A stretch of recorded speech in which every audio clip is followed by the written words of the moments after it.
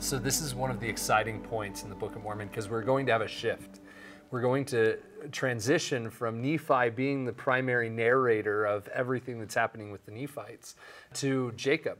And so Nephi recognizes that he's coming to the end of his ministry.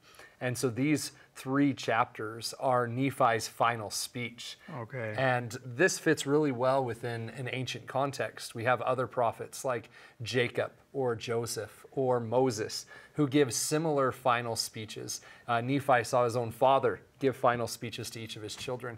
And so these are probably those things that were most important to Nephi, who's saying, this is the end of my life, but this is what I want to make sure that no one forgets about my ministry.